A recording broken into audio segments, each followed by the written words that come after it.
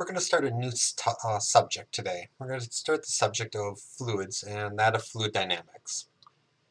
Really what we're going to look at is asking ourselves the first question, what is a fluid?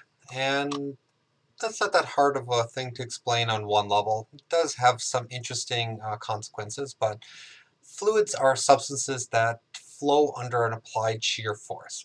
What does this mean? Well, you probably have a good idea of what a fluid is, and that's probably a good enough explanation.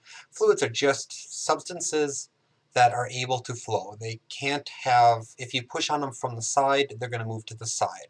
If you think about an object like a block, if you push it from the side, it's not going to, the different parts of the block are not going to move like you would a fluid.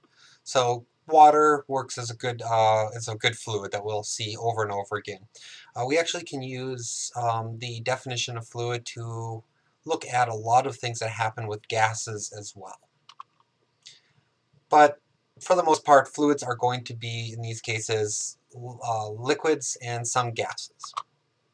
And in the following videos and the rest of this learning module, we're going to look at some of the related things to fluid dynamics. And there's really three major subjects that we're going to look at.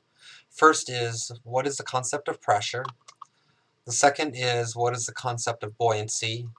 And last, we're going to look at when fluids move, and probably the most useful equation we're going to get out of fluid dynamics is Bernoulli's equation. All three of these are going to be related to each other, but just to kind of break them down into a little bit smaller bite-sized pieces, we have pressure, buoyancy, and moving fluids.